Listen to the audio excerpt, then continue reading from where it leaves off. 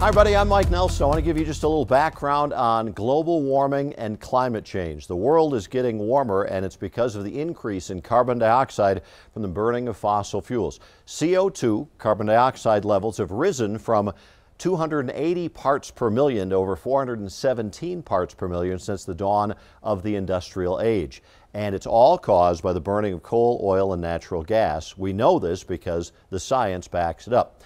The best way to think about this, a simple analogy, is that each molecule of CO2 that's added to the atmosphere kind of acts like a feather in a down comforter. If you have more feathers in that comforter, that blanket, if you will, redirects heat from escaping from your body and keeps you warmer at night. Well, it does the same thing in the atmosphere, redirecting or trapping terrestrial heat, infrared heat, that would otherwise escape into outer space. And so as the world continues to warm up, that carbon dioxide is going to stay in the atmosphere for centuries. It's called its residence time. And in fact, the carbon dioxide emitted from the gasoline burned in the first Model T cars is still in our atmosphere, causing the Earth to get warmer.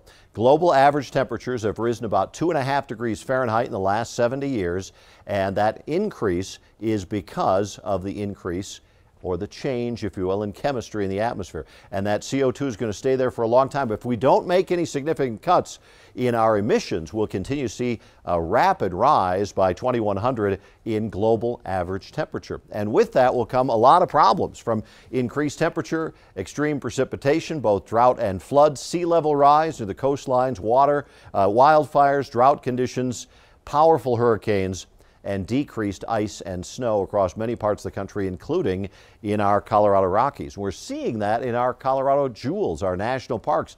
We're seeing warmer temperatures already, and look at the projections. I'll step out of the way here. Without significant emission cuts, we are going to see temperatures in Rocky Mountain National Park by 2100 that will be rising almost 10 degrees from what they were in 1925. Mesa Verde, similar. Long-term warmer temperatures. We see it at the Great Sand Dunes National Park and as well from Black Canyon National Park. These are pristine, beautiful areas in our state that will change dramatically because of climate change. Now, in last summer, 2021, many parts of the west and the north saw their hottest summers on record, and over the last 80 years, we've seen records increase by decade. 89% of the records that are set, we're talking record highs, record lows, are now hot records. Let me show you a global picture. This is the summer of 1936, and this was global average temperatures for the summer. Now took it summer of 2021, and the only spots that were any bit cooler down a little area in Antarctica and a little tiny area south of Greenland, and that was because of the melting of the ice on Greenland's large areas of ice caps. Now, we are currently at 417 parts per million. This graph is a little complicated because what we're doing is we're taking each one of the measuring stations around the world, and with the change in season, of course, the atmosphere kind of breathes a little bit. It takes in carbon dioxide to grow plants and then releases it in the cold season when the plants start to die off. But if you take the average of all of those, it continues to rise every single day. And with that, we're seeing more fires because we have the wind, the heat, and the dryness. That all adds up. We have more fire weather days that are occurring. We have more fire weather days across the entire region. And we're going to see more days with temperatures above 95 degrees in the Denver area, a dramatic increase. 15 more days compared to 1970. Those are super hot days. The yearly sum of days with average temperature above 65 degrees, which is your air conditioning, we're seeing more and more need for air conditioning. A lot of people said, hey, when I was a kid, we didn't need air conditioning here in Colorado. But across not only Colorado, but much of the nation, we're seeing many more homes that are built with air conditioning because of the heat.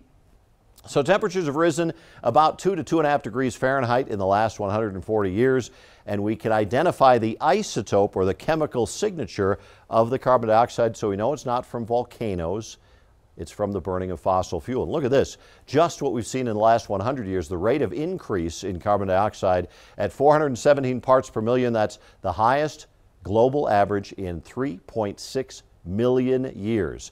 Other areas around the world, the Arctic ice is shrinking. We're also seeing those dramatic pictures of the big ice breakups down in Antarctica as well. But look at this shot. This was in 1980, the Arctic sea ice. Look at by the fall of 2020, and that sea ice continues to be younger and easier to melt. Dark water absorbs the sunlight energy rather than reflecting it like ice would. That's causing the northern hemisphere to warm even faster at the higher levels. And the hurricanes are getting stronger on average. Hurricane forecasting is a little more tricky. A lot of things are involved in that, but in general, more heat in the ocean increases sea level rise, also gives more energy for those storms. So record-setting wildfires, heat waves, drought, shrinking Arctic ice, increased tropical activity. It's all part about climate change. I'm going to step out of the way here. This is my new little book on climate change, and you can get a free download. It's 10 facts in 10 minutes on carbon dioxide. Just go to that IP address and you can get that free download. And please take the 10 to 15 minutes to read our little book on climate. I really appreciate your time.